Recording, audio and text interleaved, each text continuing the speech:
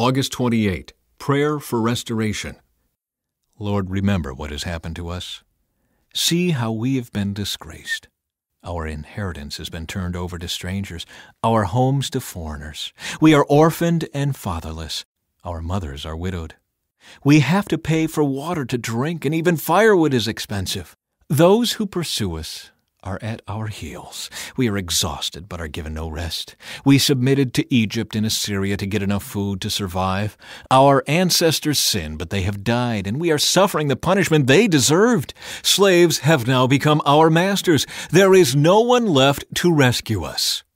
We hunt for food at the risk of our lives, for violence rules the countryside. The famine has blackened our skin as though baked in an oven. Our enemies rape the women in Jerusalem and the young girls in all the towns of Judah. Our princes are being hanged by their thumbs, and our elders are treated with contempt. Young men are led away to work at millstones, and boys stagger under heavy loads of wood. The elders no longer sit in the city gates. The young men no longer dance and sing. Joy has left our hearts. Our dancing has turned to mourning.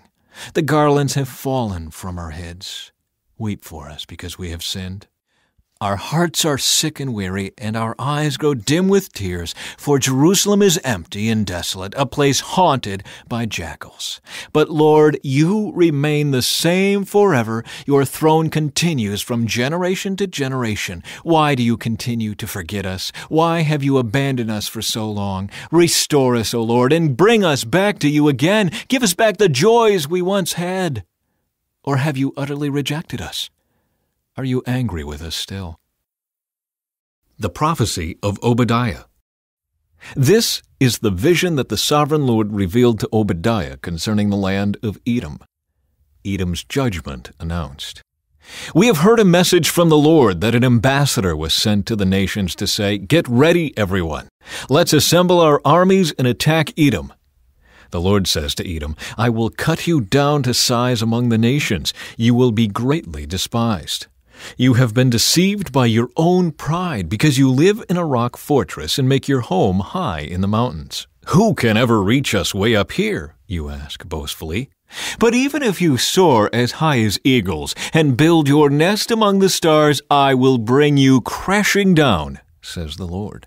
If thieves came at night and robbed you, what a disaster awaits you. They would not take everything. Those who harvest grapes always leave a few for the poor. But your enemies will wipe you out completely. Every nook and cranny of Edom will be searched and looted. Every treasure will be found and taken. All your allies will turn against you. They will help to chase you from your land. They will promise you peace while plotting to deceive and destroy you. Your trusted friends will set traps for you, and you won't even know about it. At that time, not a single wise person will be left in the whole land of Edom, says the Lord. For on the mountains of Edom I will destroy everyone who has understanding. The mightiest warriors of Teman will be terrified, and everyone on the mountains of Edom will be cut down in the slaughter. Reasons for Edom's punishment. Because of the violence you did to your close relatives in Israel, you will be filled with shame and destroyed forever. When they were invaded, you stood aloof, refusing to help them.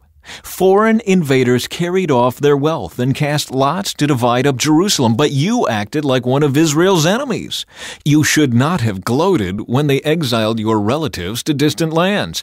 You should not have rejoiced when the people of Judah suffered such misfortune. You should not have spoken arrogantly in that terrible time of trouble. You should not have plundered the land of Israel when they were suffering such calamity. You should not have gloated over their destruction when they were suffering such calamity. You should not have seized their wealth when they were suffering such calamity. You should not have stood at the crossroads, killing those who tried to escape. You should not have captured the survivors and handed them over in their terrible time of trouble. Edom destroyed, Israel restored. The day is near when I, the Lord, will judge all godless nations. As you have done to Israel, so it will be done to you. All your evil deeds will fall back on your own heads. Just as you swallowed up my people on my holy mountain, so you and the surrounding nations will swallow the punishment I pour out on you. Yes, all you nations will drink and stagger and disappear from history. But Jerusalem will become a refuge for those who escape. It will be a holy place, and the people of Israel will come back to reclaim their inheritance. The people of Israel will be a raging fire, and Edom a field of dry stubble. The descendants of Joseph will be a flame, roaring across the field, devouring everything. There will be no survivors in Edom. I, the Lord, have spoken. Then my people living in the Negev will occupy the mountains of Edom. Those living in the foothills of Judah will possess the Philistine plains and take over the fields of Ephraim and Samaria. And the people of Benjamin will occupy the land of Gilead. The exiles of Israel will return to their land and occupy the Phoenician coast as far north as Zarephath. The captives from Jerusalem exiled in the north will return home and resettle the towns of the Negev. Those who have been rescued will go up to Mount Zion in Jerusalem to rule over the mountains of Edom, and the Lord himself will be king. Gedaliah governs in Judah. Then King Nebuchadnezzar appointed Gedaliah son of Ahikam and grandson of Shaphan as governor over the people he had left in Judah. When all the army commanders and their men learned that the king of Babylon had appointed Gedaliah as governor, they went to see him at Mizpah. These included Ishmael son of Nethaniah, Johanan son of Kareah, Seraiah son of Tanumeth the Netophathite, and Jezaniah son of the Maacathite, and all their men. Gedaliah vowed to them that the Babylonian officials meant them no harm. Don't be afraid of them. Live in the land and serve the king of Babylon, and all will go well for you, he promised. But in mid-autumn of that year, Ishmael son of Nethaniah and grandson of Elishama, who was of the royal family, went to Mizpah with 10 men and killed Gedaliah. He also killed all the Judeans and Babylonians who were with Gedaliah at Mizpah. Then all the people of Judah, from the least to the greatest, as well as the army commanders, fled in panic to Egypt, for they were afraid of what the Babylonians would do to them. The leaders of the Judean guerrilla bands in the countryside heard that the king of Babylon had appointed Gedaliah son of Ahikam as governor over the poor people who were left behind in Judah, the men, women, and children who hadn't been exiled to Babylon. So they went to see Gedaliah at Mizpah. These included Ishmael son of Nethaniah, Johanan and Jonathan, sons of Kareah, Seraiah son of Tanumeth, the sons of Ephi the Netophathite, Jezaniah son of the Maacathite, and all their men. Gedaliah vowed to them that the Babylonians meant them no harm. Don't be afraid to serve them. Live in the land and serve the king of Babylon, and all will go well for you, he promised. As for me, I will stay at Mizpah to represent you before the Babylonians who come to meet with us. Settle in the towns you have taken and live off the land. Harvest the grapes and summer fruits and olives and store them away. When the Judeans in Moab, Ammon, Edom, and the other nearby countries heard that the king of Babylon had left a few people in Judah, and that Gedaliah was the governor, they began to return to Judah from the places to which they had fled. They stopped at Mizpah to meet with Gedaliah, and then went into the Judean countryside to gather a great harvest of grapes and other crops. A plot against Gedaliah. Soon after this, Johanan, son of Kareah, and the other guerrilla leaders came to Gedaliah at Mizpah.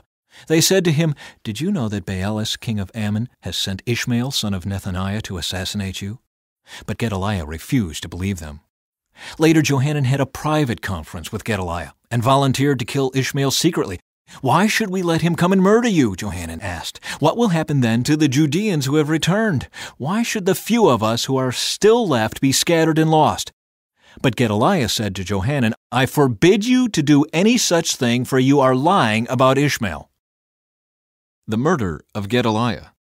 But in mid-autumn, Ishmael, son of Nethaniah and grandson of Elishama, who was a member of the royal family and had been one of the king's high officials, went to Mizpah with 10 men to meet Gedaliah. While they were eating together, Ishmael and his 10 men suddenly jumped up, drew their swords, and killed Gedaliah, whom the king of Babylon had appointed governor.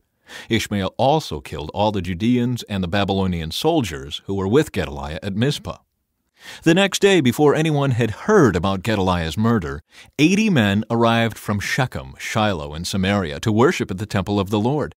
They had shaved off their beards, torn their clothes, and cut themselves, and had brought along grain offerings and frankincense. Ishmael left Mizpah to meet them, weeping as he went. When he reached them, he said, "Oh, come and see what has happened to Gedaliah." But as soon as they were all inside the town, Ishmael and his men killed all but 10 of them and threw their bodies into a cistern. The other 10 had talked Ishmael into letting them go by promising to bring him their stores of wheat, barley, olive oil, and honey that they had hidden away.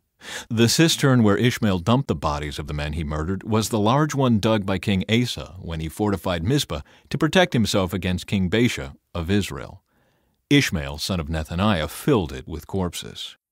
Then Ishmael made captives of the king's daughters and the other people who had been left under Gedaliah's care in Mizpah by Nebuzaradan, the captain of the guard. Taking them with him, he started back toward the land of Ammon. But when Johanan, son of Kareah, and the other guerrilla leaders heard about Ishmael's crimes, they took all their men and set out to stop him. They caught up with him at the large pool near Gibeon. The people Ishmael had captured shouted for joy when they saw Johanan and the other guerrilla leaders, and all the captives from Mizpah escaped and began to help Johanan. Meanwhile, Ishmael and 8 of his men escaped from Johanan into the land of Ammon. Then Johanan, son of Kareah, and the other guerrilla leaders took all the people they had rescued in Gibeon, the soldiers, women, children, and court officials whom Ishmael had captured after he killed Gedaliah. They took them all to the village of Geruth-Kimham, near Bethlehem, where they prepared to leave for Egypt. They were afraid of what the Babylonians would do when they heard that Ishmael had killed Gedaliah, the governor appointed by the Babylonian king.